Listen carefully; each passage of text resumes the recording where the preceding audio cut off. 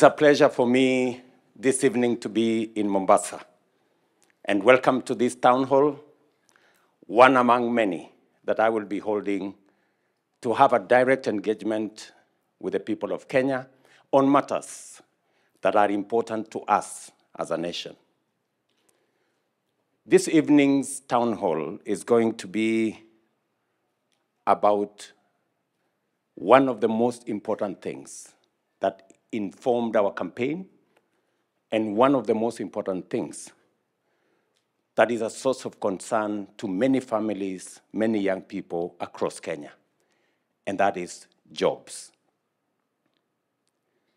I remember very well in the last campaign, we had a whole discussion about how do we create jobs. And this is a conversation we've been having as a nation for many years.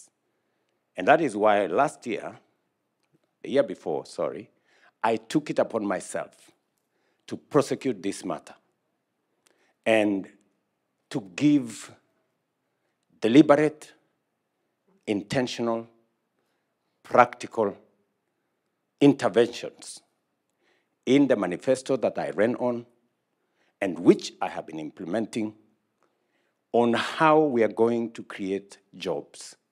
For a very long time, many people thought that if we grow the economy will create jobs. That is true. But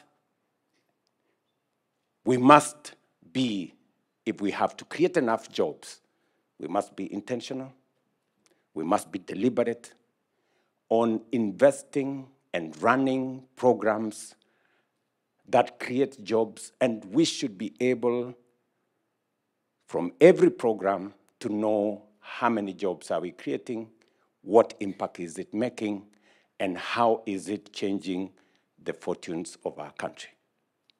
And so this evening, I welcome you to this town hall, and I welcome each and every one of you. When you get a moment, please ask me whatever questions you have in this space, or indeed any other questions you may have, because I'm here to answer those questions. Karibuni sana.